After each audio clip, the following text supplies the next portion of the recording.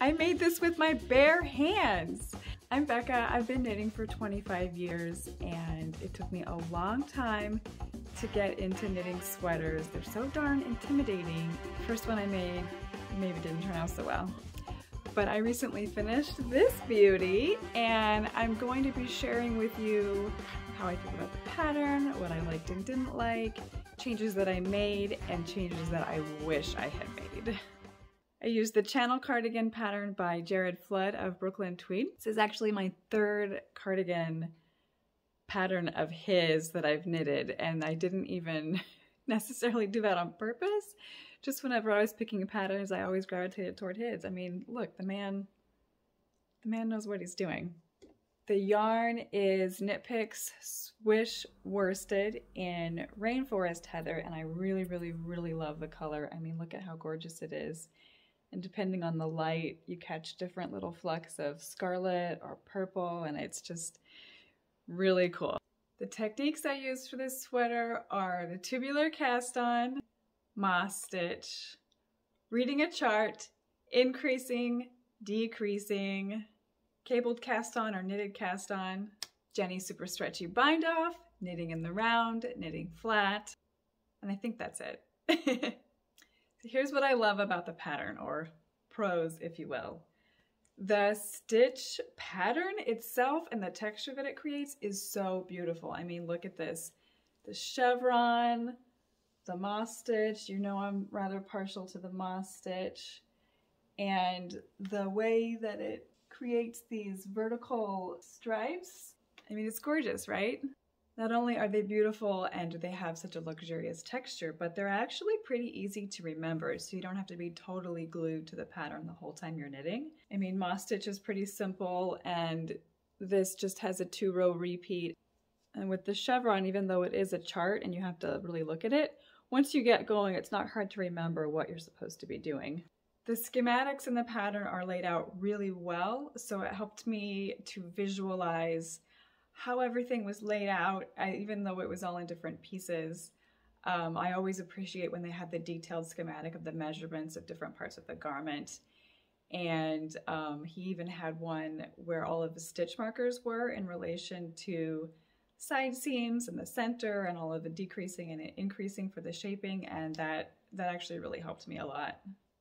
There are plenty of opportunities built in to kind of increase and decrease to shape it to your body without messing up the stitch pattern. You kind of just do it in the seed stitch panels, and I thought that was genius as far as making it more easily customizable. Since it's worsted weight, it's really warm, but it's not too bulky to just wear around all the time in the house, which I 100% have been doing since I finished it. I pretty much wear it every day.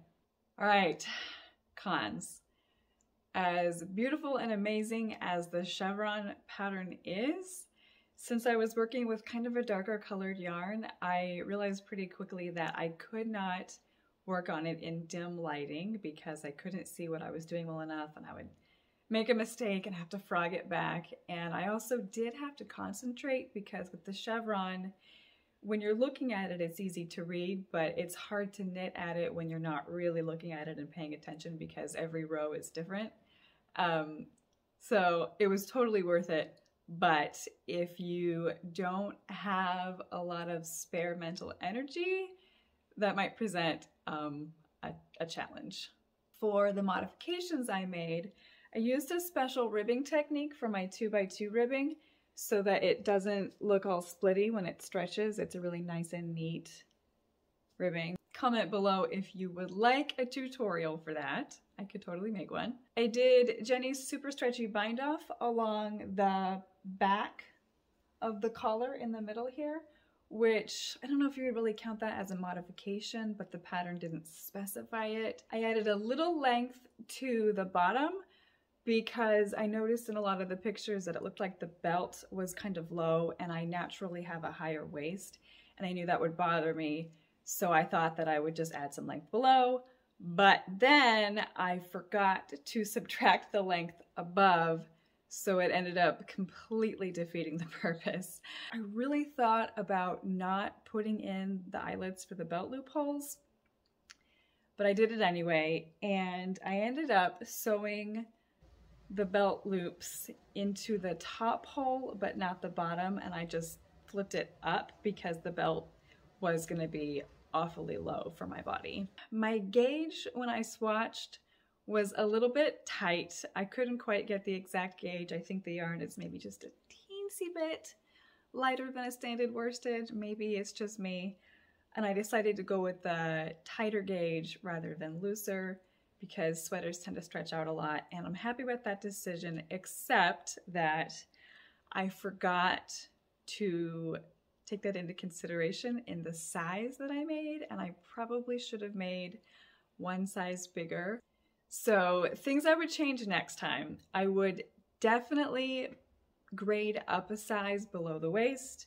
I think part of the problem with the bottom hem is that with the special ribbing technique I mentioned, as great as it has wonderful stretch recovery and elasticity, which makes it cinch up a little bit tighter than a traditional ribbing. And so I maybe should have used a size larger needles down there.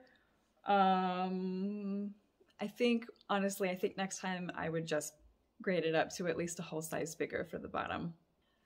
I usually do that to my sweaters because I know that I'm a size larger below the waist than I am above. But I sometimes don't do a very good job of making the transition from one size to the next. I end up with a little hump there, and so I don't know. I didn't this time, and then I wish that I had.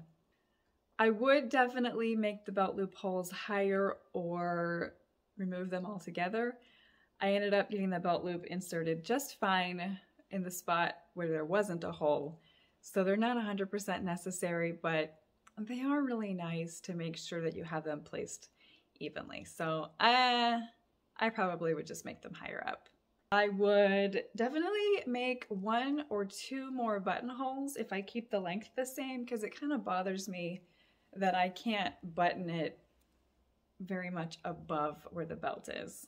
Last but not least, I would start it in the spring so that it would be ready for me to wear all winter. I started this one in September and finished it near the end of January, so it was a little intense. Overall, I love this sweater, and I almost never knit the same pattern twice, but I kind of want to make another one of these. It's not a great stash busting project though, so not until I've reduced my stash a little more with some other projects, I'm gonna be good. I would definitely use the same yarn again, of course in a different color, but it has great stitch definition, and even though it's a 100% wool, it doesn't make me itchy, which is saying a lot because I have a really hard time wearing wool sweaters. It does help that I wear t-shirts under it, so it's not on my bare skin up here, but it's really soft, and it's a superwash, which I know some people have opinions about superwash, but I appreciate that I don't have to worry about it as much, and that also does make it a little bit less itchy. I've got all the relevant links for the pattern and the yarn in the description box below. And until next time, check out the video on your screen over here. And as always, more on BeccaJNorman.com.